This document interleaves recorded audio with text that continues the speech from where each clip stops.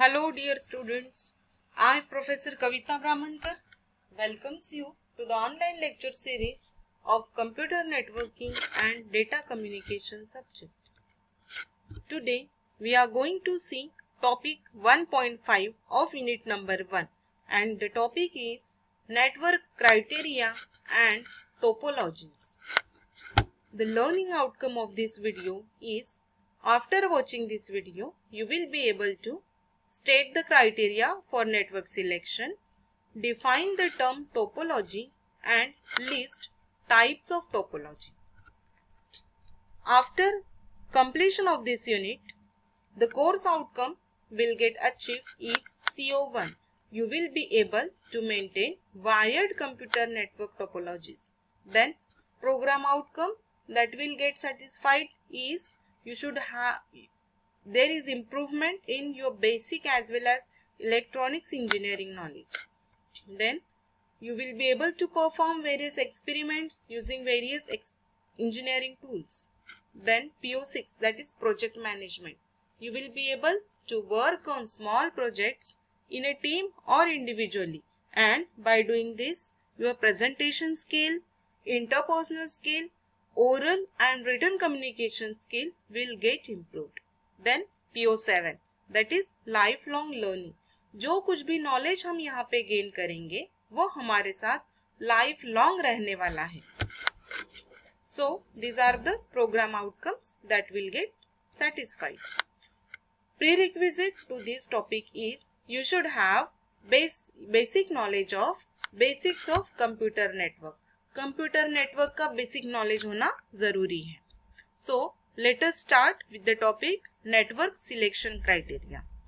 अगर हमें नेटवर्क का सिलेक्शन करना है तो कौन कौन से फैक्टर्स हमें माइंड करना चाहिए या ध्यान में लेना चाहिए. So there are 3 factors: performance, reliability and security. ये 3 फैक्टर्स हमें ध्यान में रखते हुए नेटवर्क का सिलेक्शन करना है. सो let us see one by one. What do you mean by performance? Performance can be measured in many ways and depends on the number of factors. अब performance हम कैसे measure कर सकते हैं वो इन factors के ऊपर डिपेंड है. पहला, number of users. जितने number of users हैं, ज़्यादा number of users हैं तो performance down होगा.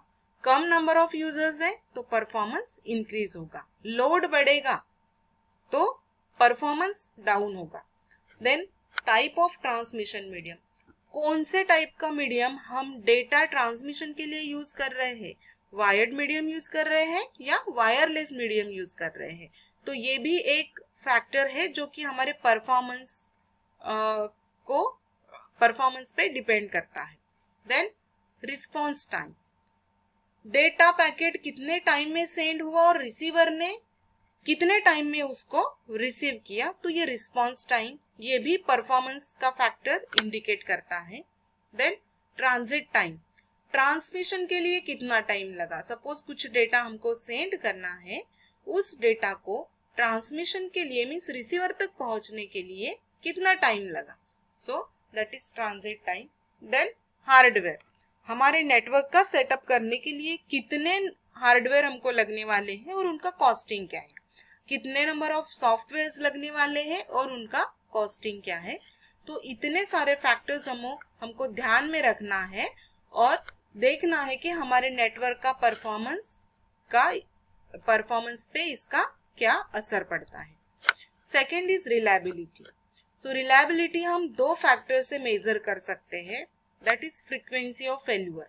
Reliability means what? Trust. हमारा नेटवर्क, अगर हम इंफॉर्मेशन सेंड कर रहे हैं फ्रॉम सोर्स टू डेस्टिनेशन, तो हम उस कम्युनिकेशन सिस्टम पे या हम उस ट्रांसमिशन सिस्टम पे रिलायबल है क्या, हम ट्रस्ट कर सकते हैं क्या. सो ट्रस्ट करने के लिए 2 फैक्टर्स हैं. That is frequency of failure. अगर मेरा डेटा ट्रांसमिशन फेल होता है तो मैं क्या करूंगी और ये कितने बार फेल होने वाला है. अगर फ्रीक्वेंसी डेटा फेल्यूर की फ्रीक्वेंसी, डेटा ट्रांसमिशन फेल्यूर की फ्रीक्वेंसी ज्यादा है, मींस ये नेटवर्क रिलायबल नहीं है, मेरा डेटा कहीं तो भी बीच में लॉस्ट हो रहा है. तो हम इस नेटवर्क पे ट्रस्ट नहीं कर सकते। लेकिन फ्रीक्वेंसी ऑफ फेल्यूर अगर कम है so this network is reliable, ऐसा हम कंसिडर करेंगे। Then the recovery time of network after a failure, अगर मेरा नेटवर्क फेल्यूर हो जाता है तो कितने टाइम में वो खुद को रिकवर कर पाता है। So this factor is again very important for data transmission. So reliability is again one factor. Then security, जो भी डेटा हम सोर्स टू डेस्टिनेशन सेंड करने वाले हैं, सो बीच में जो इंट्रूडर्स होते हैं या बीच में जो ट्रैपर्स होते हैं, सो वो तो हमारा डेटा को एक्सेस नहीं कर रहे हैं, या फिर कुछ वायरसेस तो नहीं है नेटवर्क के बीच में जो हमारे डेटा को डिस्टर्ब कर रहे हैं या फिर क्रैश कर रहे हैं। तो ये सब भी हमको देखना है ताकि हमारा जो डेटा है जैसे सेंडर ने सेंड किया एज इट इज वैसे ही रिसीवर को रिसीव होना चाहिए। इसलिए जो अनऑथराइज एक्सेस है हमारे डेटा का वो किसी को नहीं मिलना चाहिए। अनऑथराइजली हमारे डेटा को किसी ने एक्सेस नहीं करना चाहिए, और अगर एक्सेस करना भी है तो वो ऑथराइज यूजर होना चाहिए, बाय परमिशन उसने उस डेटा को एक्सेस करना चाहिए। Then there are number of viruses in between the transmission medium, जब भी हम डेटा सेंड कर रहे हैं तो नंबर ऑफ वायरसेस होने के चांसेस है जो कि हमारा डेटा डिस्टर्ब करेंगे या फिर हमारे डेटा को क्रैक करेंगे। ओके, तो इन वायरसेस से भी हमें हमारे डेटा को सिक्योर करना है, बचाना है, और as it is original data हमको सेंडर रिसीवर तक पहुंचाना है। तो security is again most important factor, जो कि हमारा डेटा बीच में कहीं चोरी नहीं होना चाहिए, हमारा डेटा बीच में कहीं डिस्टर्ब नहीं होना चाहिए, इन सब चीजों पर वर्क करता है। So there are three factors. Those are security, reliability and performance. So network setup करने के लिए हमको ये तीन factors को mind करना है। Then what is mean by topology? हम नेटवर्क में हमारे कंप्यूटर सिस्टम कौन से फैशन में अरेंज करके रखते हैं या कौन से सिस्टमैटिक अरेंजमेंट, किस तरह की सिस्टमैटिक अरेंजमेंट करके रखते हैं हम, उस अरेंजमेंट को बोलते हैं network topology. Means we can say a network topology is the systematic arrangement of computer systems और network devices are connected to each other. हमारे कंप्यूटर सिस्टम एक दूसरे के साथ कौन से फैशन में कनेक्टेड है, सिस्टमैटिकली कैसा उनका अरेंजमेंट है। सो नेटवर्क डिवाइसेस भी आएंगे उसमें और कंप्यूटर सिस्टम भी आएंगे। तो ऐसा जो अरेंजमेंट है कंप्यूटर्स का, उस अरेंजमेंट को हम बोलेंगे नेटवर्क टोपोलॉजी।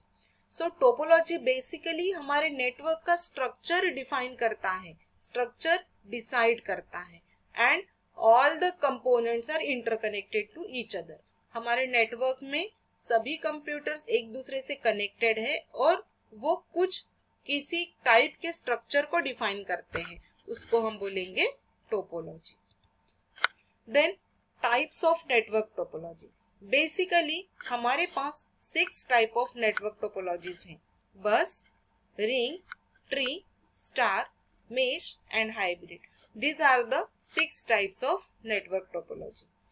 बस क्यों बोलेंगे, क्योंकि इसका स्ट्रक्चर जो है बस के जैसा है।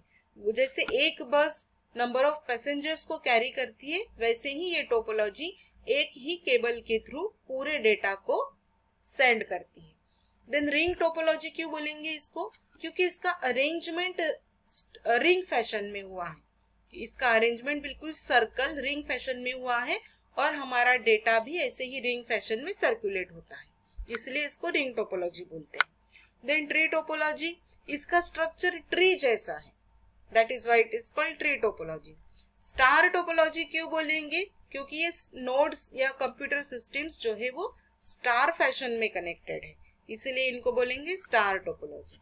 Then hybrid topology, it is the combination of 2 और 3 टोपोलॉजीज, है ना, 2 और 3 टोपोलॉजी का कॉम्बिनेशन होता है, इसलिए इसको बोलते हैं hybrid topology. So all these are the types of network topology. So let us summarize today's lecture. Today we have studied what is the criteria for network selection. So there are 3 factors. First is performance, second is reliability, and third is security. Then we have seen what is meant by topology. Arrangement of computer systems and network devices connected to each other is called network topology. And what are the types of network topology? So हमने 6 type के topologies देखे, bus, ring, star, mesh and hybrid. So I hope you have understood today's lecture. So thank you for listening the video. Keep learning and enjoy learning. Thank you so much.